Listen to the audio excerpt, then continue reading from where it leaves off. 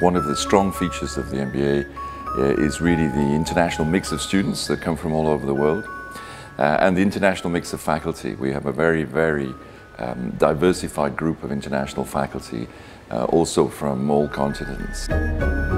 In the intercultural management course, we worked with 4 different universities abroad from United States, India and Singapore, and we had to work with 1 student in each university. We had to do 1 project, each one on different site. So this allowed us to understand how virtual teams are really important and how really difficult to manage. So what we're going to present today is a journey of Ride With Me, which is an idea of a business model that we decided to launch in Mexico and in Colombia. We will talk about those details.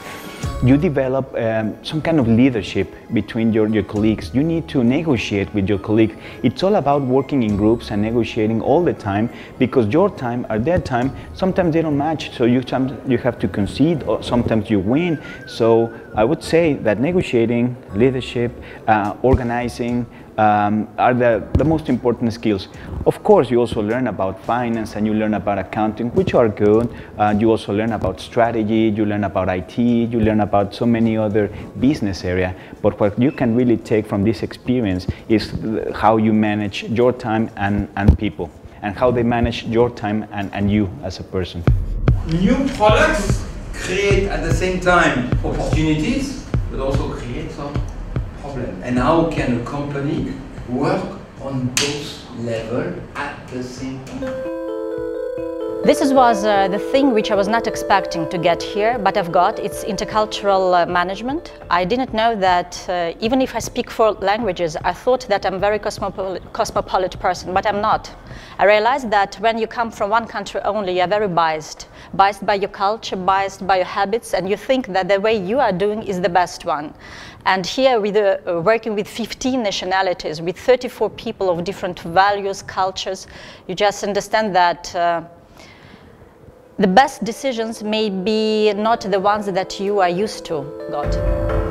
So basically, we should go through a process like that, in which you go through each and every step, but most of the time we shortcut. And shortcutting, we take away important elements of information.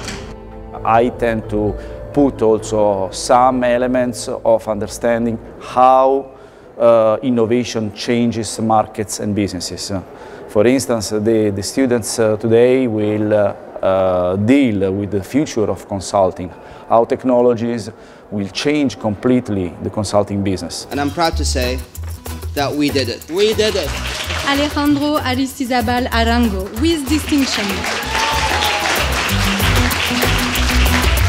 Smriti Dindra, with distinction.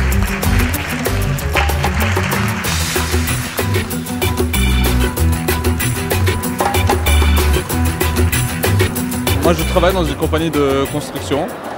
J'ai commencé ma propre boîte maintenant, en Afrique. Et je pense que c'est à cause de l'MBA que j'ai dit bon d'accord, je vais faire ça.